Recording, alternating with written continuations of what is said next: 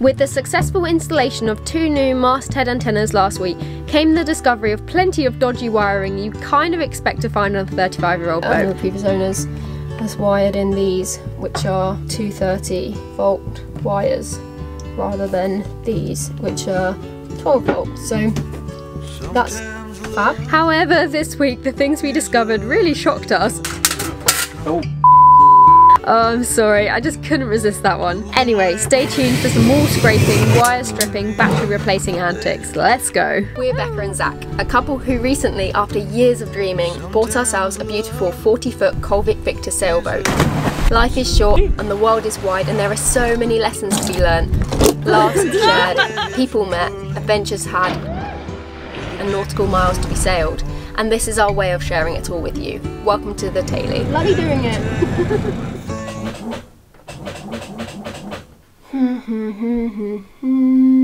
This is a minefield. Figured out. Wait, let me put you down and then, ow, I can then talk to you.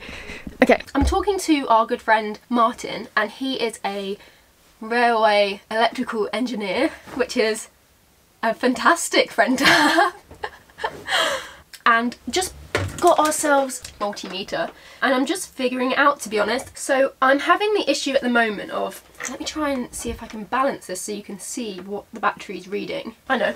Is that a stupid idea? No, it'll be fine. Okay, I'm gonna hold this in my teeth and you pay attention to the screen, okay? Alright, you ready? Can you even see the screen? Or is there a reflection on it? Keep an eye on it, and I'm gonna do this. Okay, do you see? Is it saying like 0.7 or, I don't know, like an L or? I don't know what you just saw. 0.0L. 0.0L. So Martin just messaged, something isn't quite right there. Oh, because this means it's open circuit. Interesting. You know who else helps in this situation? Dads. Try pressing the range button. Try it again. Okay. Oh, there you go. 12.33. Ah. This is like learning a foreign language, Dad. Yeah. Number 1 is a starter. Shall I see what the starter battery says, just out of curiosity? Yeah. 14.63, which is basically what it says. That's charging then. Yeah, because the charger says 14.5 end, which means... Oh, God. What was just beeping at me? Did I hold it on for too long? Don't know. Somewhere down the line, that's the sort of range you'd be expecting to see on the other battery. Oh, so that one isn't charging. No. Okay. No. So that's your problem, and it's likely to be something very simple. Maybe there's a fuse, maybe there's a switch. Sorry, did you hear that beeping? Freaked me out. Yeah, what was that? The voltmeter turning off. Okay, well maybe it's not even connected to a charger. That's possible. So now we know the bow thruster isn't charging. Martin suggested to turn the engine on and see the voltmeter again with the isolator switch in one position and then the other position. So now I'm giving the engine some revs and we're going to see what that says. 12.3, absolutely nothing. We're not charging, ladies and gents. So there's one of the fuse switches which has a question mark on it, which isn't very handy. What does that question mark mean? Blue? Question mark? This is the fuse. Wait, that doesn't do anything. Yeah, that doesn't do anything. That's a good thing. That means it's broken. Oh, I'm just learning so much. Life is so amazing, isn't it? Learning is wonderful. And I'll look back at this time in years to come and just giggle at myself and at life. You've just got to not take it too seriously because no one gets out alive anyway. The fuse is gone. Oh, it's so funny. It's just so funny.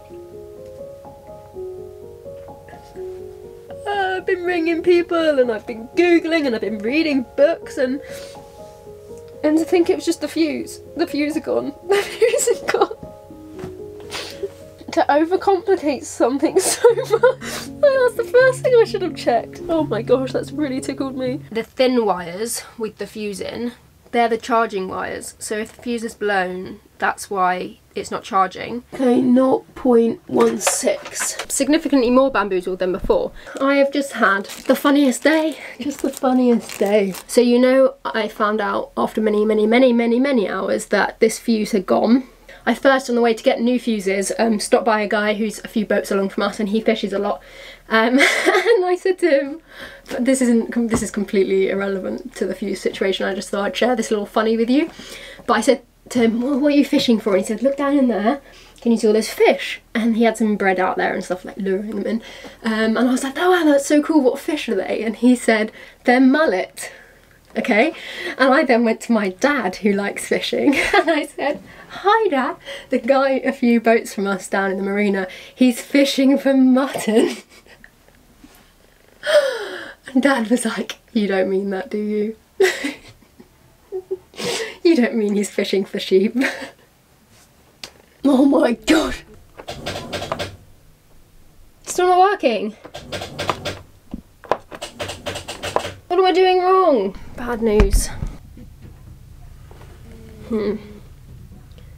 Broke it straight away. Back to square one. Mark came over and he had a look at everything. The bow thruster is working. It's contacting. I think that's what he said.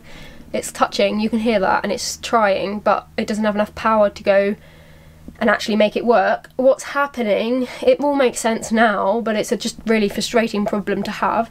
So what's happening is the battery is super flat, but it's got a trickle charger to an engine battery with a diode, which means the current only goes one way.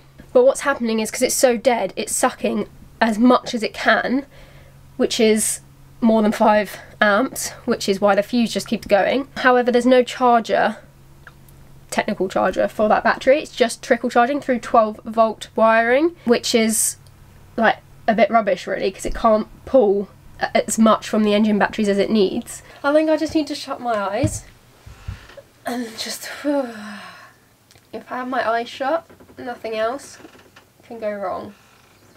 And I won't discover any more issues. And we'll sail happily into the sunset with a glass of champagne in our hand. Right? Zach gets home right now and we're like, what's happened? And I'll be like, you know what, Tay-Lee happened? It's funny, I wouldn't have it any other way. Like, I am genuinely so happy and my brain feels on fire, like in a really good way, if that's ever a good way, your brain being on fire, but it feels really happy. I'm learning so much and it's such cool stuff. It really is. It's bloody infuriating, but it's such cool stuff. Oh. Now we leave it. It's the next day and I've just woken up and I went to check on the battery charger and guess what guys? We have liftoff! Ah! Okay, I just multimeter tested it and it is at 13.38, which is a fully charged battery. Yoo-hoo! Super happy. Let's continue the day. What I'm doing right now is I am actually redoing the circuit diagram for our battery situation. We had one written down and then what they've done is they've included the charging for the bow thruster on the same diagram as kind of just the circuit diagram. So usually there's a charging diagram and a circuit diagram. One is like how things function and one is how things charge, and they're different. But they've kind of combined bits and pieces on one, so it's made it a bit more complicated. So I'm going to go through and make a charging one and a operating one. At least I'm going to try, because I think it's going to be complicated, but we're going to give it a go. What are you doing, Becca? I'm disconnecting the old batteries because we have a guy coming in a sec, and we're getting 4 new domestic batteries and 2 new engine batteries and a new bow thruster battery, so a lot of batteries. We've gone for AGM, so yeah, they should be a bit smaller but much heavier. So I'm just disconnecting this whole mess, and right now we're just going to replace them one by one exactly how they are, but in the next week we're going to go in and we're actually going to move all our domestic batteries out of here and just tidy everything up, so that'll be really nice.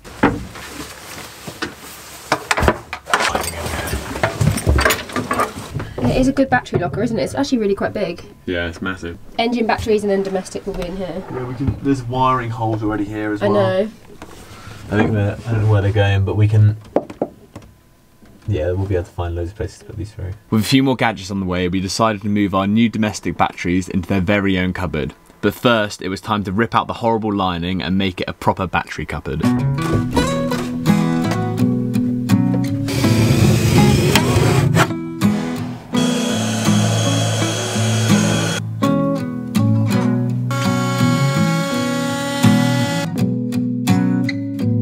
all go on the boat right now.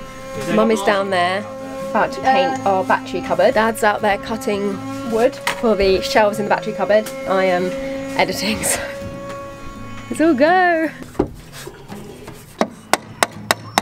Mum, if you move your hand towards the end of the thingy, yeah, then you get the momentum of the problem is it's a right-handed hammer. Oh, really? They have those? Oh, Dad! You couldn't resist that, could you? Yeah, there you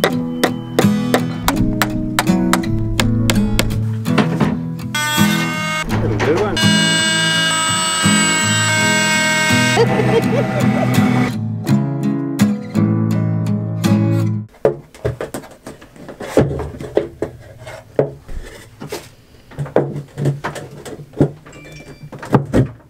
Yay, that's great. I reckon just a couple of screws with pilot holes and a couple of screws. Wow. There we go. What a good job. Oh my gosh. You could literally sit on that and that's not going anywhere. Yeah, Martin's not going anywhere. That's so good. Happy? Yeah, very. You stuck. Oh, my bum's stuck. Nice. Those batteries aren't going anywhere. Having them like that will be the best supported. Yeah, that's fine. I'm happy with that. Because there's literally a bracket there, bracket there, bracket there, and a bracket there. We're going to need to figure out how to box them in. We'll have to just put a little bit of wood around them. Wow. Yeah. That's amazing. Well done. Nice job. That's good fun. So that was just an empty cupboard with a pipe running down the right-hand side. I can sit on one of those and it holds me. Yeah. That is amazing. And the door shuts okay? Yeah. We haven't put the door on yet, but it might be a bit tight with the door, but it's fine. That little bit, do you think? That's fine. We might have to do that, That's but it should be brilliant. fine. I think that's pretty damn good. Lovely.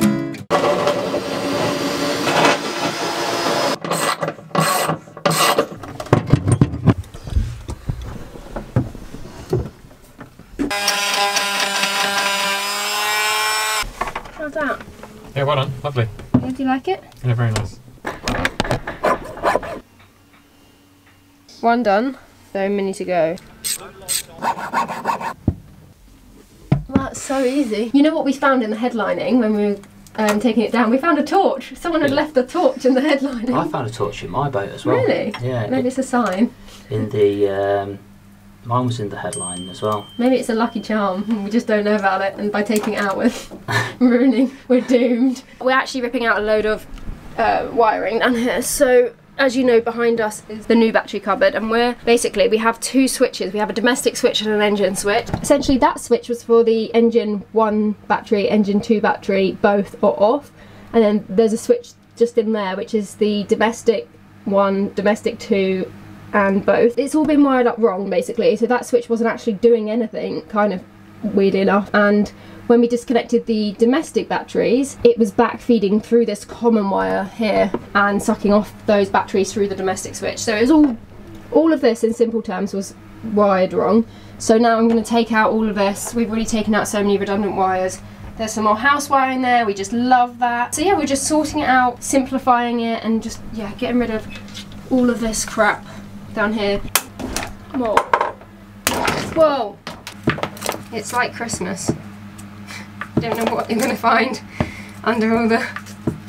Or maybe more like pass the parcel. So there's no one else except me. And there's no music. So nothing like pass the parcel really. If I can just even improve one bit on this connector, then I am doing something right. Where are we? All of that is kind of spare at the moment. Is it? Is it all spare? Yeah. Martin has very kindly lent us his car for a few days. We feel so grateful about that because my parents took my car at the last weekend, and we are going back to the battery shop now to just get some more battery stuff really, because it is never ending at the moment with the amount of stuff we need to just keep picking up. Even though we keep going, we still need more and more and more. So yeah, we've done some more measurements and we are going to head there and get all the rest of the lugs, the rest of the wires. We need to get a circuit breaker, we need to get buzz bars. There's all electrical shenanigans we need. So That's where we're off to now. What are you doing, Becca? I am skinning the ends of these 50mm cables in order to put them on our domestic batteries as linking cables. But it is roasting, so we're kind of hiding down here because this is the coolest bit of the boat. But I'm hot, like 30 degrees today. It's so hot. We haven't had 30-degree weather down here yet. No, this is it. This is like sticky, humid weather. Cracking on with it. I want to get it done by tonight. The ever determined. Oh, you're right. Yeah. Luckily it's just 12 volt, but that Zach taught me a valuable lesson. Don't ever be careless with a spanner. Anyway, we continued wiring. Yeah, we're running out of room in this little bilge hole. And more wiring. Oh, and a bit of drilling. Ow. Right. Is it funny? No. By golly, I've gone from like 0 electrics knowledge to wiring a boat, Zach. Yeah. That's pretty mad, isn't it? And voila, she was complete. Oh, it's working, Zach. Is it? This is actually kind of cool, look. Okay. See you next week.